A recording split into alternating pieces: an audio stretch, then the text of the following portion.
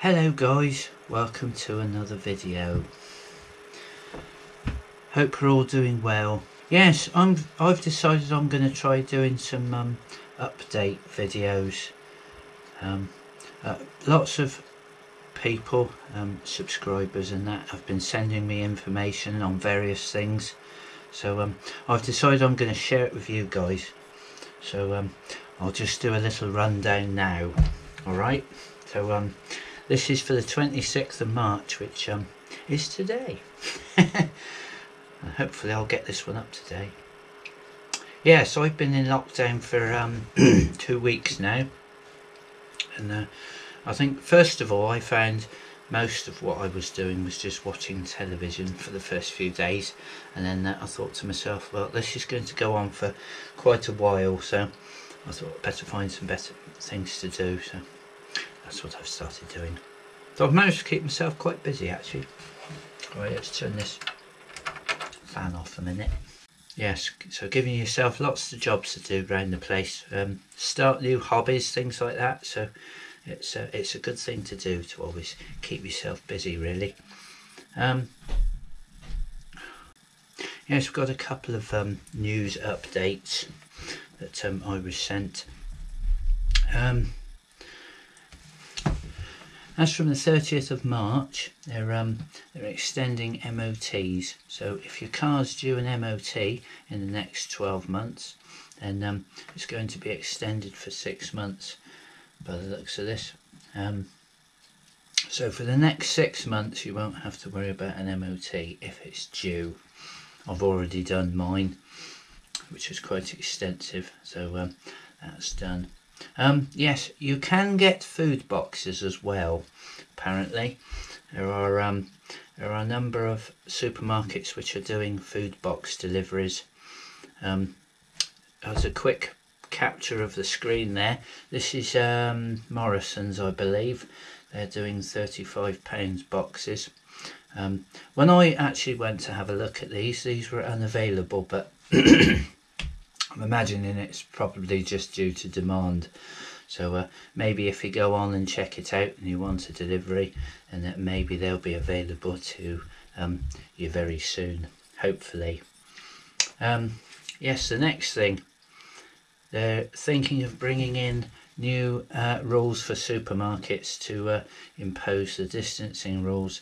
Many of the supermarkets have already changed their opening hours, which we've seen already, because of for key workers and things like that. They're also reducing the number of people into the shop at any one time.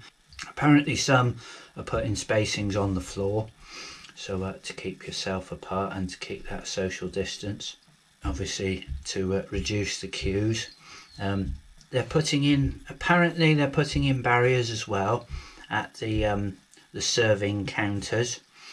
Obviously a lot of the supermarkets use the self-service machines now, so I'm guessing that's how it works, but I don't know fully because like I say, I haven't been to the supermarket for 2 weeks now. Yes, Tesco's, as to whether some of the other supermarkets are doing this, I don't know as yet, but Tesco's are limiting to 3 items per product, so you can only buy a maximum of 3 per product. Like I say, as to whether that will be extended, I don't know, but you can only buy up to 3, so which is what I understand. So if you 3 tins of beans, 3 tins of whatever, 3 loaves of bread, whatever, but it's per person. Not 3 items. You can have more than 3 items, but you're not allowed to buy more than 3 of that one said item, or that one product line. Right, what else have we got? Yes, possible new rules for home delivery services, because they are being so inundated. It looks as if the home deliveries are only going to be available for key workers, people who are isolating, and the vulnerable. So if you're able to, they're checking to see whether if people are not in those groups, and then you may not be able to get a home delivery. This is what I've found from Tesco's, I think it was. But again, this is all very late news, or very upcoming, so I haven't really heard any more on that. This is just what I've heard. So it could be a bit of a nuisance. I mean, from our point of view, we're shopping for a couple of other people as well who are in that vulnerable group. So we're having stuff. We've had a couple of orders here, which then I've taken to my mum for her shopping, because she's obviously not online. So how that's going to work, I don't know. Maybe we could then have it delivered to her house. I don't know. But again, like I say, this is all very new. I don't really know any more at the moment. But that's about it.